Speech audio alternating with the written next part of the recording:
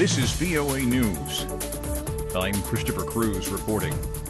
Experts are assessing the damage at the Notre Dame cathedral in Paris after a fire devastated the iconic church on Monday. The fire is uniting the world, with various nations offering help to restore the landmark. AP Washington correspondent Sagar Meghani reports from the White House. As the fire burned yesterday, President Trump stayed aboard Air Force One to watch the TV coverage. It's one of the great treasures of the world. From the Vatican to Buckingham Palace to Moscow, world leaders say they're ready to support Paris in rebuilding Notre Dame, including Poland's prime minister, who remembers Warsaw rising from the World War II ruins. Two French tycoons have reportedly pledged nearly $340 million.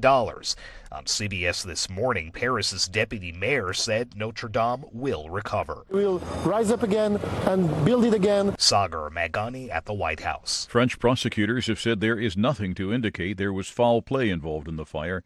Nonetheless, 50 investigators are involved in the probe to determine the exact cause, a process that will be long and complex. The head of the European Union, Donald Tusk, is calling for the 28-nation bloc to help with the rebuilding effort. A Ugandan state minister says his country would consider granting asylum to ousted Sudanese President Omar al-Bashir, who is wanted by the International Criminal Court. His 3-decade-long reign was toppled last week by top commanders after 4 months of nationwide demonstrations.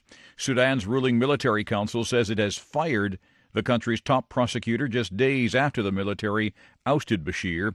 Tuesday's statement by the military council says it dismissed general prosecutor and 2 of his aides.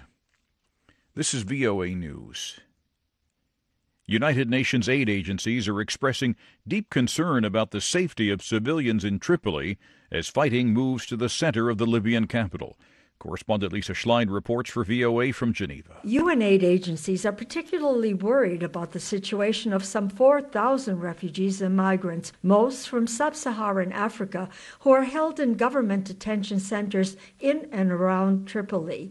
Of particular concern are more than 1,500 believed to be trapped in several places of detention close to where the clashes are occurring. The International Organization for Migration reports one bit of good news. It says it was able to organize a humanitarian relief flight Monday to repatriate 136 migrants to Nigeria. Algerian state television reports the head of the country's constitutional council has resigned after weeks of facing the ire of protesters. The chairman of the council, which will play a key role in upcoming presidential elections, has presented his resignation to the head of state. Algerians had called for him and other top figures to quit in mass demonstrations that prompted the departure of veteran President Abdelaziz Bouteflika earlier this month. A court in Russia has sentenced a Norwegian citizen to 14 years in prison for spying following a trial behind closed doors. Frode Berg is a retired border inspector. He appeared Tuesday in a court in Moscow, the first open to the public hearing of the trial. Russian authorities say he was arrested in December 2017 in Moscow after a sting operation. The 63-year-old Berg accused of espionage relating to Russia's nuclear submarines. The television program Game of Thrones is at the top of its game when it comes to its ratings. AP Entertainment editor Oscar Wells Gabriel reports. The records just keep coming for the HBO fantasy series. The pay channel says the first episode of the final season of Game of Thrones has set a new mark. HBO says 17.4 million viewers watched Sunday's episode, either on TV or online. That is a record, topping the 16.1 million who saw the premiere for season 7 and the 16.9 million who watched that season's finale. I'm Oscar Wells Gabriel.